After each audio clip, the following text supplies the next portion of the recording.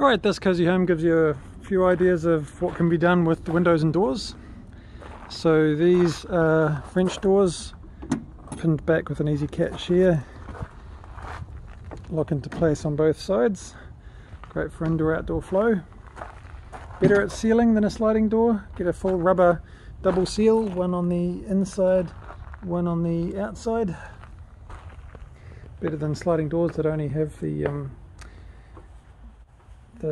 feather seals.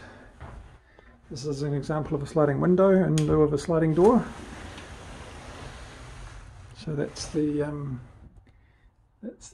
seals I'm talking about. Not as much of a complete break in them. So nice sliding window for indoor-outdoor flow again, out onto a deck at the front. These owners have gone for another door, also PVC with a PVC infill. That could be glass down there, but they've chosen that for added insulation. So again, clipping to a hook out the back. The tilt and turn windows are pretty common for us, so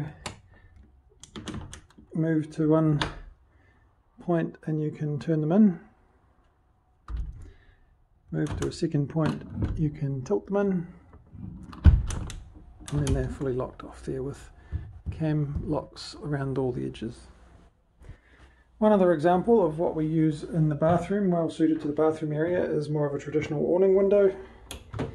So it can do a partial open, or you can go out 100 mils. And then there's a safety release catch up here. There we go. And get the full opening.